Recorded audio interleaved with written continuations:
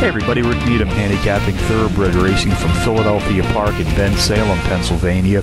It is Monday afternoon, March the 8th, and this is my dayatthetrack.com race of the day. I'm going to focus on race 9 this afternoon, folks, 3:50 p.m. Eastern Post Time. This is a mile 70-yard test on the dirt track. 4-year-olds and up racing for an allowance purse of $42,000. Contenders number 1, Grand, number 6, Blue Whistler, number 5, Gandalf, and number 3, Normand and Ruth. Number 1, Grand, has hit the board in power run fashion in 4 of his last 5, including back-to-back power run wins in his 3rd and 4th races back. Jockey Stuart Elliott and trainer Keith LeBaron send him postward today. They've hit the board with 48% of their entries saddled as a team to date. Number 6, Blue Whistler, comes off a power run place finish in his last start in a race which was contested at today's Trackmaster Plus class level of 102, missing a circle trip in that race by just a photographed neck at the wire.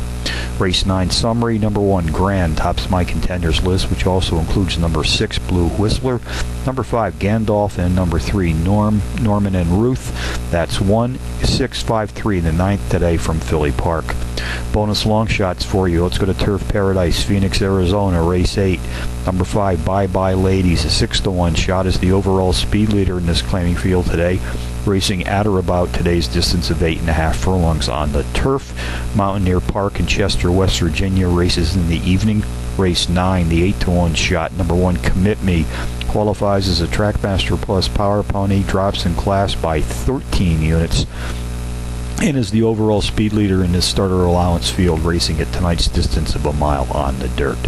So from Philly Park on a Monday afternoon, Rick Needham for dayatthetrack.com, reminding you as always to please bet with your head, not over it.